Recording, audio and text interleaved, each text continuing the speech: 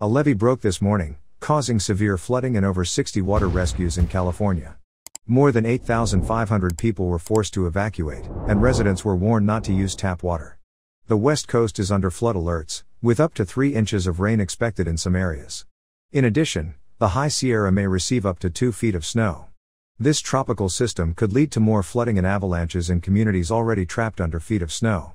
The Silva family, who had previously lost nearly everything in January's flood, lost everything again in this one, including their crops.